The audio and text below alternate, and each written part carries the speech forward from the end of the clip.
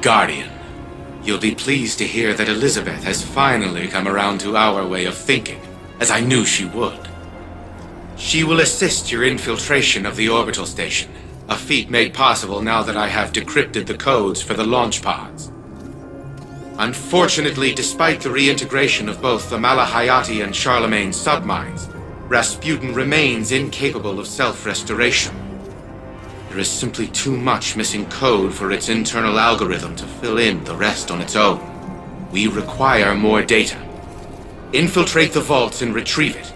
The more data you obtain, the faster Rasputin's protocols can facilitate its reconstruction. Do not tarry. You can be assured that our enemies won't.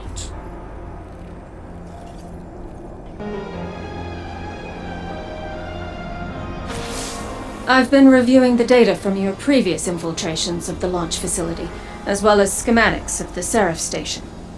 Here's where we're at. Anna can remotely inject malicious code into the launch pods.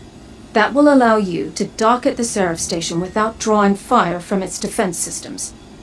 We only have one window of opportunity to do this before House Salvation figures out what we're up to. No room for error.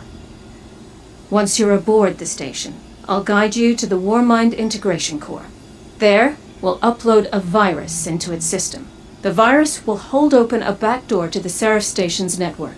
We can remotely transfer control of the station to Rasputin once he's ready. We have no idea what the Hive or House Salvation have done to the station, so we'll need to think on our feet and act quickly. But that's what you're best at.